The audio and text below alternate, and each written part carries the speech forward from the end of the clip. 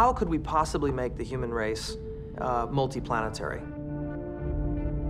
When you think that since 1957, with Sputnik's launch, that of all the thousands upon thousands of rockets that have left the Earth, every single one of those rockets has taken with it from the surface of the Earth every gram of material, whether it's water or food for people or energy or batteries or whatever it was, that everything that it would ever need throughout its entire lifetime, which in many cases could be decades, they've had to drag it from the Earth. And you pay such a price to bring things to space from the Earth that if we could begin to use resources in space, it would dramatically change the equation. You gotta be able to utilize space resources to survive there. You've got to be able to live off the land. You know, sometimes, if you look at a Conestoga wagon pulled by horses, I like to point out to people that that was, in a sense, the spaceship of its time. A multi-purpose exploration and settlement vehicle. And the motors of that multi-purpose vehicle were horses or oxen, propelled by grass. They lived off the land. If we had had to import all the propellant for the horses and oxen that would have been used to try and settle the North American continent in our experiment, it wouldn't have happened. The people had to survive by what they hunted for, what they harvested. They had to live in buildings they built by using what the land provided. Unless we can do that on this new frontier, as we did in the old frontier, there will be no frontier.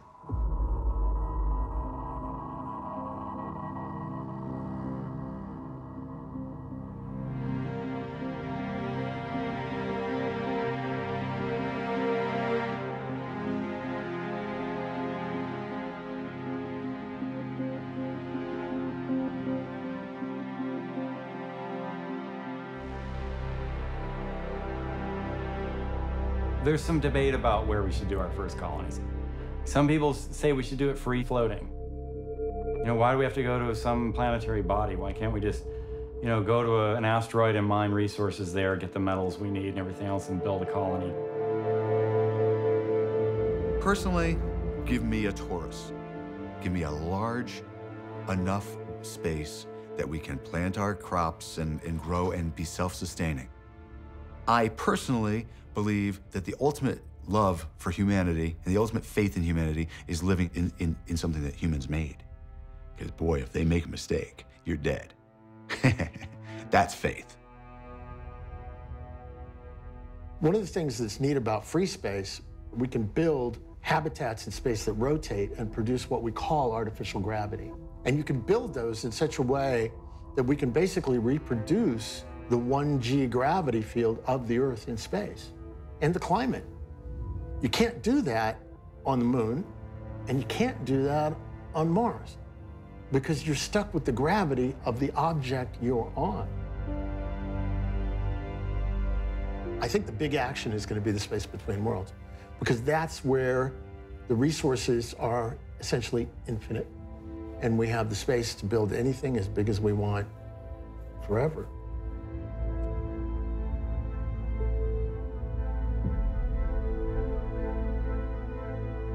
Some people say the moon might be a good place to start because, you know, maybe you could beam back solar energy. There might be actual export products that could help make it sustainable.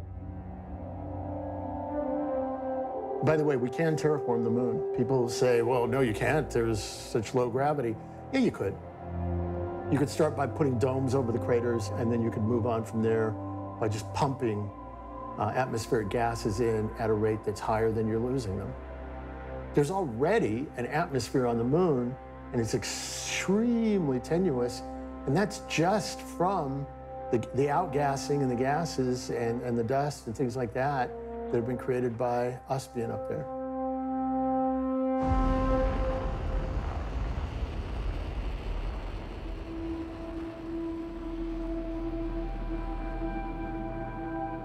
We'll go to the moon, we will set up a permanent base on the moon, and we will figure out all those things we need to know and find out all the things that we learn and decide when this is worthwhile and when we've invented enough things, and then we'll go further and we'll go to Mars.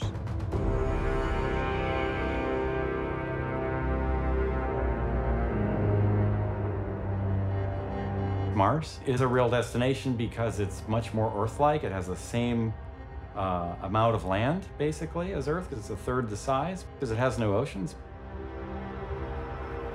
And it's got a roughly Earth-like day-night cycle. You know, it's about 24 hours, 23, something like that. It's just slightly off. It's got an atmosphere. You know, potentially you could terraform Mars. Maybe you could, you know, if you could start, you know, if you could find enough carbon dioxide and water and things in the ground, maybe start pumping it into the atmosphere, you might be able to create an Earth-like habitat over hundreds of years. So that's one line of thinking too, that you keep building. There's no way you can keep building on the moon. It's always going to be an airless rock. But Mars, potentially you could. I'm not a big fan of robots. I love software, but I don't like robots. What it takes them a week or a month to do, a human could do in an afternoon. When you start sending people, going to be some guy, he's up there, he's looking out the window and goes, what's that? A probe doesn't do that. A probe looks for what it's told to look for. Bugs Bunny's over here dancing up and down. It wasn't programmed to look for Bugs Bunny. It doesn't see Bugs Bunny. People see stuff. This is the exciting thing. This is what's going to happen. This is day 2 at the NASTAR Center. We're now ready for the real space flight simulation. So let's get in and let's get started. They're signing up now, and there's still that apprehension, but there's that belief. There's that now that mindset's shifted slightly. People of all ages, anywhere from 22 to 88 years of age, they are going to be going to space in our lifetime.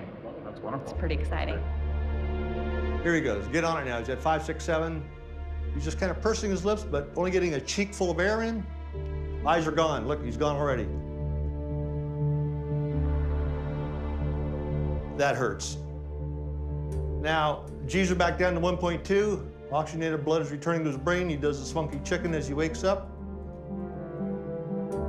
And now he's starting to realize, ooh, where am I? And the instructor's saying, don't forget we got you on video camera. Oh, I'm on video? Okay. Yeah, I'm on video. How's my hair look? My hair look good? Every time we do that, you get one step closer to the actual flight, flying into space. 3, 2, 1, launch. Looking good, Tom. How you feeling? We got 7 billion people. You find enough with the right motivators, send them. Let them go to Enceladus. Why not? They will sign, you know, like I sign, you sign. I don't care if I hurt my toe. Let them go. And certain private space organizations are looking to do exactly that.